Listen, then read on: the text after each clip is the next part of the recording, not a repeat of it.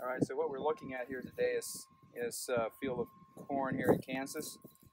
On this root ball, this corn plant, we have Rejuvenate, C-Shield, Spectrum applied in the strip till, or before strip till. It was applied with the overhead irrigation and then watered in. And then here on this side was the standard grower standard program of 225 pounds of anhydrous ammonia and the rest of the nitrogen program throughout the year.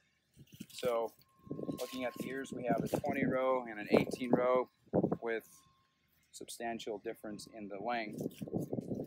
So both of these, none of these plants are showing, they're showing about the same level of nitrogen deficiency.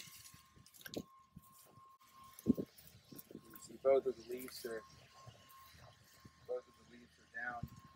So it's about the same there. But this plant only had 60 units of nitrogen, and we're putting on about 20 more. And this one had 220, 245. Okay. So we'll see what the combine says.